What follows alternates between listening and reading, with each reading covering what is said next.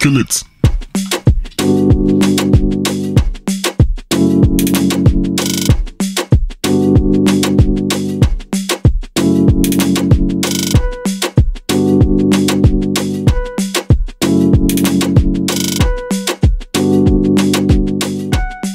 Hey guys, what's up? What's up? Woo. Welcome back to our channel. Welcome back to another table talk. Table talk. Table talk about interracial dating. Interracial relationships in general. Yeah, in Yeah. general. But the dating phase, specific the dating phase. The most wonderful time when you get to know each other. When Yeah. life is easy. I'm just kidding. Life is- Before you have the kids. And before things get busy. Nah, but for real, guys, welcome back. We are really excited to be here and to talk about a little bit about what we've been through, what others have been through, how dating is or So, was for us. I mean, this year makes it 6 years that we've been married. In September, it'll be 6 years. I always say 7 years. I don't know why. Next year, it'll be It 7 feels like years. 7. But yeah. So, yeah, six. we met in 2016 in... Kona, Hawaii. How do you pronounce it? Hawaii. No, Hawaii. Okay, Hawaii. Yeah. So yeah, we met there, and hopefully we get to return there someday. Hopefully next year, visit Hawaii again soon. But Keep us in our yeah, prayers. Your prayers. I mean, not ours, but your prayers, so we can go there soon. I'm ready to go. it'll be nice to have like a 7th year anniversary Yeah. in Hawaii. That would be nice. Yeah, we decided we're very nice to do that actually. Cause I miss the sun. I miss the beach. I miss the ocean. I miss the easy life there, the island life. If you guys are on an island, live on an island, or have ever been to an island, you guys know how it is to live on an island. I mean, if it's a warm island, because some islands that are still quite Yeah, but it's still cold. Yeah, but it's the easiness of that. Like, everybody knows everybody a little bit. It's like, it's another type of living than when you from the mainland or, Europe, for example. It's just, you live differently there. Yeah, I mean, things are also a bit more expensive because things have to be shipped Yeah, there. that's true. So the cost of things is not very far. But it's just nice, like the air, the nature, like just the environment is quite friendly and soothing. But yeah, we met there, and when a story begins with Hawaii, it's very romantic. Everybody's like, wow, you Yeah. guys met in Hawaii. I'm like, yeah. For us, it's normal until people like, oh wow. It's very normal. I would say it's like, I don't even think about it that much. I'm like, yeah, it's normal. Like, is that normal for you guys? No, we just Because met for at a lot of school. Germans, it's their dream Yeah. to go to Hawaii for a holiday or something, and we met there. And I actually also worked I worked there with an NGO, and so we met there, and that was where the interracial dating started in Hawaii, and that's where I also noticed the differences in how we are because of how we were raised, because of where we were from, and I know the things that we liked. So, what was the first thing that was different that we had to get used to in our interracial dating? You mean except from saying that you look thick or you look thick? Did I say that? Yes. I will never forget. Did I say thick? I will never think forget I did. that day. When he called me, I don't know, it was thick or not chubby. I know you didn't say chubby, but it was No. another word for thick. And I was like, wait, what? What did he just say? And as a European, we all want to be thin and, have a good shape and all that. And back then, I was actually, I was doing sports every single day. I was running. I was doing a lot of sports. Actually, I wanted to go to Hawaii to do dances, like a dance going to dance school. So then I was like doing a lot of sports, and yeah, I had like, I would say thicker thighs and, you know, calves. That's from my dancing, from my early dancing, what I did when I was younger. But yeah, man. Because like in the African or in the Nigerian culture, mostly if someone is, you know, thick. I wouldn't say thick, because I know I didn't say fat for sure, because I learned my lesson not to use fat in the West, because, like in Nigeria, you say, oh, you're fat, you're getting fat. In other words, you're eating well. You look good. You look good. You look good. Like you don't want to be called skinny. Where I come from, you know, it means that you're suffering or starving. So for the West, whether it's for Americans or for Europeans, to say they look fat, it's You're on ice. You're on ice. You are on ice. You hope that the ice will not break. Yeah. No. So please, if you've not traveled before and you're traveling for the first time, do not use that word, even if they obviously are, you know, they occupy more space. Obese. They just occupy. I mean, they matter. They have weight and occupy space. So don't say that. That's like a very strong cultural clash. And secondly, I noticed that she loved water. Oof. Oh yeah, I love being on the beach. I was like, hey, let's go out. Let's go on the beach. You know, let's grab something to eat and then sit and watch the waves and go on the beach. And now that I'm saying it, I'm like laughing about it because I'm like, no, I know my husband. And I'm like, wait, did I really say that? My poor husband. Oh, yeah. Because he's so not that type of person. It was actually one day we were dating, like we won't go on a date. And I was telling his friend, his ex-roommate, like, yeah, we plan to go to the beach. I spend a little bit the afternoon there. And he was like, wait, what? You taking Ebenezer to the beach? Sand, water with you? I'm like, yeah. And all those years that he's been in Hawaii, he has never come with me to the beach. And I was like, really? That day made me realize that he really loved me. He really, really, really loved me. Oh, yeah. The things you do for love. Yeah. Because, yeah. I mean, like, she was new on the island, and so I would take her also around to show her places. I was using him. I used him. And one of the places that we went to was, one of them, like, a couple of them were, like, beaches, because it's Hawaii. Where else would you go? Like, there are beaches around the whole place. And so I would take her there. She would go way deeper, man. She's a fish.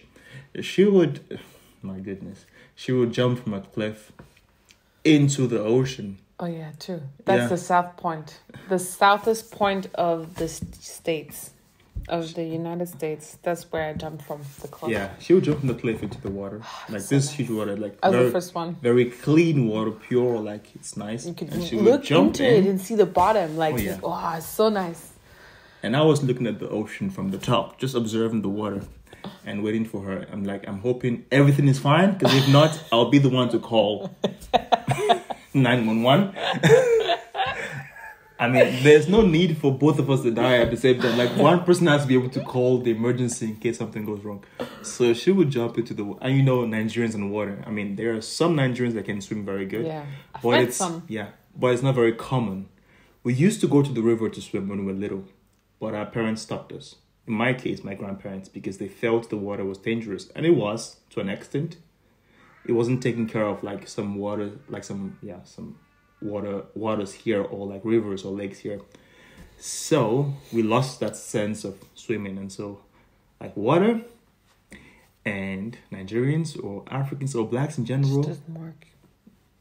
It doesn't really work that much. Of course, there are exceptions, you know, but in my case, I would go to the beach only because. And I think I'm also very extreme European. I don't know if everybody's that. I'm Swedish also. So I'm partly Swedish. And in Sweden, summer is all about water, being outside, like your whole summer you at the lake. You bring your food, you bring your school works with you, you do your homework on the beach, you like on the lake constantly. As soon as it's warm, everybody goes to the lake. And that's how I grew up. My summer days were just about water, basically. So I was just being out, like, you know, outside all the day. All day, every day. So I wanted to say I'm sorry. My English is really messed up today. I talk too much German. No, but yeah, I think that's also another extreme. So. Oh yeah, and I also had an experience that made me not want to go too deep into the ocean. So the ocean is not your mate. If you cannot swim, I mean, and sometimes it is easier to swim in the ocean than it is to swim in the pool because of the salt, the saltiness of the ocean. So you're able to float more on the ocean than in the pool, but still you need some swimming skills. And there was a time that I went to, you know, help like disabled people swim. There was like I don't know if it was like an NGO or like a ministry that would help disabled people experience the lake.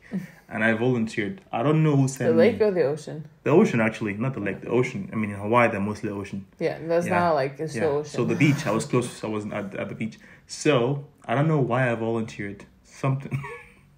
You cannot swim that much. You're going to help the disabled. You want to drown the disabled person.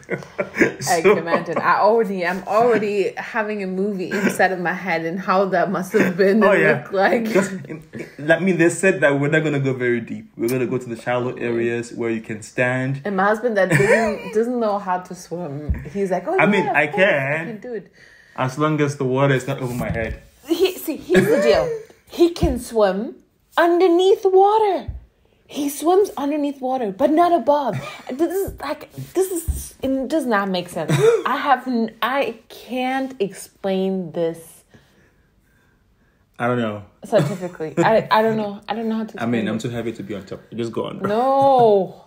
It's just weird. It's just so very weird. But yeah. Yeah, but I went to help because I thought I was just going to be in the shallow area. So worst comes to worst, I'm still standing and my head is over water. But then I got there. So normally you're paired. You're not the only one taking the disabled person out. You have to pair with somebody else. So the person that I paired with, a lady, she could swim, like, of course. Like, she was a very good swimmer. And I was on one side and she was on the other side. And we're carrying this disabled person in the water. And then this idiot... He was like, let's go further in. Let's go further. And you're like, yes, of course. Let's go to the deeper part where I can't swim. Have you seen a disabled person that has options? This guy was enjoying the water and he was like, can we go deeper? Can we go? In my mind, I'm like, deeper to where? And your partner was also seeing how you were reacting, wasn't she? She was like... No, she didn't see it because she thought I could swim. I mean, I was very confident. You know Nigerians, we're very confident. They can do everything. Everything that they want. So it's like, but I was very confident, you know? Like, I'm like, it's not water. So we're going in. It was like, let's go deeper. I'm like, okay. My head is still over water. Let's just go a bit deeper. We're going in until the water got to my neck. Let's go back. We're going. I can't swim. The water got to my neck, and I heard something in my spirit. My goodness. Stubbornness. I heard something in my spirit says, "Now so you take die." So I was like, I can't come to Hawaii to die here. So we're going. You haven't met me yet, so I was there. And you know, this lady, that like the other lady on the other side, she could swim. She was already floating. Her legs was not on the water. She was already just floating and chilling and holding this disabled person. I was still standing. Float to where? I was still standing in deep water. Probably on his toes. And this idiotic kid was like, "Oh, let's go even deeper." So I was like, I don't think that's a very good idea.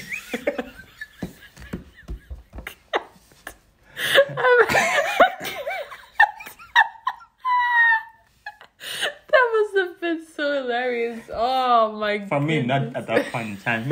And for the little lady, she didn't know. So in my mind, I was playing the movie in my head, how my obituary would be.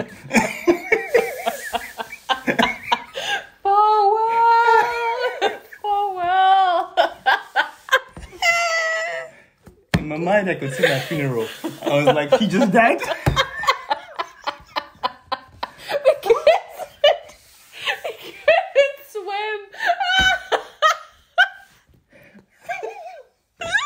You know, Nigerians like, just daddy, yeah, dead. Who sent him to water? Oh my goodness. We wanted to talk about dating. We ended up talking about something else. Swimming. So, the guy said, let's go inside. In my mind, I'm like, I can't die like this. So, she took him deeper, and my head was in the water. So I was like, it's either I leave this guy here now, or we both will die.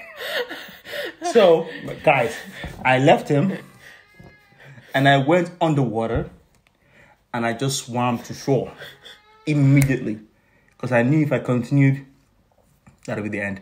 So I left him. I was like, excuse me. I left him. I went underwater, and I came to the shore. But this lady was, of course, at that point in time, this disabled guy was floating. So the other lady was still able to hold him while she was swimming. But yeah, I escaped. I went under and I came to shore. Did she notice? I don't think she noticed. Okay. I just left as if I had to do something. I just left and that was it. I didn't come back to that. So the moral of the story, guys. Learn how to swim. Yes, if you go to an island like Hawaii, you should probably know how to swim. Yeah, but that was a different thing for us in dating. Definitely, yeah. I loved the ocean. She loves the water. I loved it, but we mostly had like our date nights at the water, and yeah, I think something that we always that always made sense for us was when we were annoyed at each other to just go to McDonald's and get some food. Back then, I mean, we didn't have a lot of money, so that was our only option. Probably would have chosen more healthy food? Chicken nuggets and ice cream. Yeah, that was like, and the world was different after we ate, and our stomach was full. We were happier, and suddenly a problem that was a problem before was not a problem anymore. So that's another tip. If you guys are dating, date in a restaurant first and have your stomach full. Yeah. What else was the difference in our culture? I think we'll have to save it for the next video. I think we don't have that much I mean, there's a few differences even now that he doesn't like to hold hands or, be show affection towards each other in public. I don't know if I don't like it, but I'm not used to it. Like to show affection publicly, like kiss, hold hands, hug, those things in public, because it's very common here. Yeah. I don't know if it's a personal thing or if it's a cultural thing. I'm not sure. But yeah, that's also a difference. And for me, it was like, hey, why are you not holding my hand? Or hey, why are you I would hold your hands, but like, like kiss or like be romantic in the public. I was like, it feels weird. But yeah. But it makes me feel like, okay, I am, like, he makes a statement, in public. I'm his woman, That's something that, yeah, that was weird, a clash in, yeah. But also communication-wise, I think we were different in communicating. Yeah. We had to learn a lot of things about us. I don't know if I would say it's cultural or not cultural, but as individuals as well, because you were more of an introvert, I was more of an extrovert. I was like talking. Back then I didn't know when the stop was, of talking and stop to talk and you start listening. So like things that I had to learn and yeah, I think some parts were cultural. Like in the part of how we would communicate, like non-verbally. Yeah. Oh, that's true. I didn't grow up learning how to communicate non-verbally even up to now, I would say I'm learning a lot. I'm trying to do that with with our children, and to teach our sons to understand by how my facial expression is, and how I feel about certain things. So they learn and they grow up in a culture or in a home where nonverbal communication is also of matter. But I did not grow up like that. We grew up mostly just verbal, talking about everything, and discussing about everything. Even up to now, like everything has to be discussed. Everything has to be talked about. And yeah, that's something that I did not learn. And he sometimes would just look at me, and out of his way of looking at me, I had to figure out what he was thinking. Now we've been married for a little while, and now I understand some things when he looks at me, or he points at some certain things, or he makes a gesture. I understand or I try to understand what he's saying. But because as an African, you grow up reading a lot of body languages. Because if you don't, then you get another body language that you don't want. So, like for me, I grew up, observing my mom or my dad. Their facial expression will tell you your whole life history, and you had to get the clue to avoid it being taken further. So, that was one part, But we're going to talk about more parts in the next video, because both of our kids are beginning to wake up, scream, the life of parents. But as you can hear, yeah. Thank you. Thank you for our children for being quiet up to now, listening. Whenever you will watch this video in your future, thank you for being quiet. No, but yeah, for real, guys. Thank you for listening. Thank you for subscribing, following us, sharing our videos to your friends and families, and being part of this family, this big family of ours. But yeah, we're going to have a part 2 of this video where we'll talk about more differences and similarities in our cultures as we date, or in the interracial relationship. Yeah. But yeah, until then, subscribe. Hit that like button. Hit the notification button. Yeah. And if you have questions, comment down below. All right, we'll see you in the next video. See you guys. Bye.